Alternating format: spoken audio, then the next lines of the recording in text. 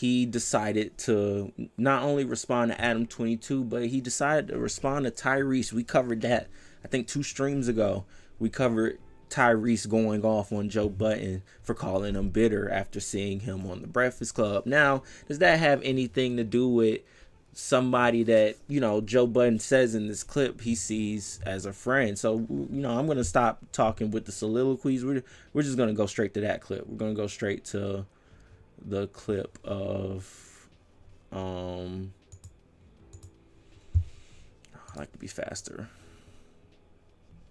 Don't worry about all that. Of Joe talking about Tyrese. Let's see. Where is it? There it goes. Okay, cool. Not one word. Not one word. Yeah, right. I'm telling you, not one word. If you wrote it, I read it. I protect my space. If I see someone that I love, I'm liable to get clipped, so I can't play the clip. Things, and in the caption it says someone Joe Budden loves is about to say hurtful things about him, I don't read it. Joe, you're fucking lying. I swear to God, I did not hear what Tyrese had to say about Joe Budden. Y'all understand anything that comes from his brain? I'm sitting there telling you, it's like, oh no, you did. I didn't, nigga. Okay, so I did not hear. Should we play Okay, it? so for the betterment of a broadcast, we're telling you what he said. He was disappointed. He said at some point you would have to bend on a knee at a certain point. You should probably look forward to that because maybe your opinion of how he seems bitter would be a little different. Why would that not be a... I'm not mad at his perception of that, nor am I here to try to change his mind. Tyrese is bitter. Is Tyrese your friend? I would say. Okay. Do you think sometimes how you can display... He sat right here and I called him bitter. Okay. I wasn't here for that, so I don't know. All right. Okay. What do you say to the people that would say you're bitter? I looked up bitter. I said, hey, I'm people too, by the way. You are bitter. I think that Tyrese is bitter. Okay. I don't think there's nothing wrong with saying it. I also think that Tyrese is too great of a talent and a man to die on the hills that he's dying on. I'm also a fan of Tyrese, so when I go buy the album and every song is what it was, then it just is what it is. Why? Let me ask you a question. Why bitter, not broken?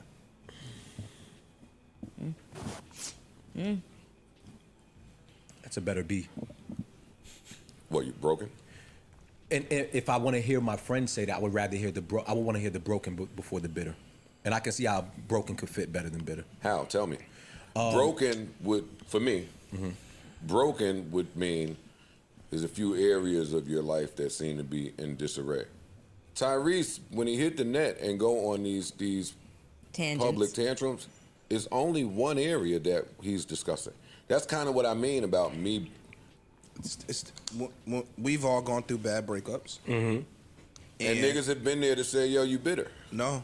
They were there for me to say you bitter. I ain't never call you that. I've seen people where they were broken. They were broken emotionally. They were broken spiritually. You could be broken mentally. That don't necessarily constitute bitter. Bitter is said with a negative context with no grace.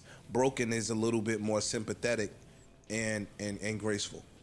And he has other things that he's experienced within that time that could lead to that level of brokenness. So he's had a lot of death in his family, shit like that he talked about. If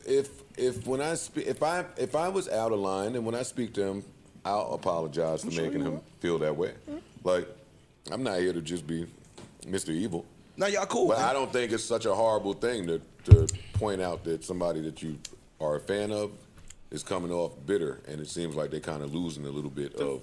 His video didn't seem that like angry or mean No, spirited. it wasn't. No, it seemed like a more disappointed thing. Like, yo, you my man, and it seemed more like you just don't understand because you've never been married. It was really kind of the theme that I've got the gist from of it. I'm open to that too. Yeah, I'm open to that too.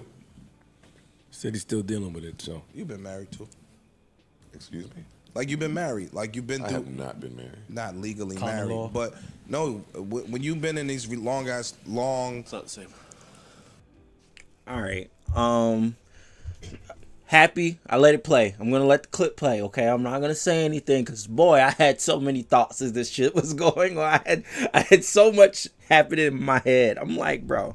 Okay, number one, it's clear to me that besides Ish and Queens Flip, the two niggas that are around Joe that really don't need much from him are not the yes man around him, and that Joe keeps a lot of yes men around him. The way Imani placates to him, the way this new guy J1 placates to him, it seems like they don't give him no pushback, or at least try to hold him accountable. At the end of the day, when he was addressing Tyrese and everything that Tyrese was going through and how he was acting on the Breakfast Club and how he was divulging everything he was going through, Joe had disrespectful things to say. He called him bitter. Yeah, you can call him bitter to his face, but you gotta at least be that open with him when you decide to say it again and again and again. At least tell me why I'm bitter, nigga. Hell, help me not be bitter. If you think you're my friend, or you call me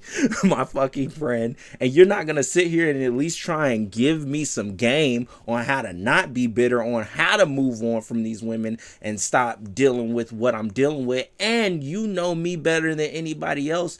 If you would call me your friend, you should know the shit I'm going through and how I'm feeling. Why the fuck would you come on your public platform and speak like that about me when we can have these conversations together and hash it out? So the response that he got from Tyrese was warranted. It was very much so warranted.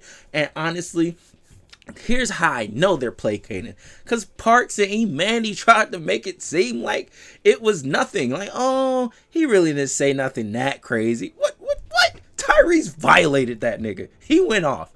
We can go back to the clip on my channel. He went off, okay?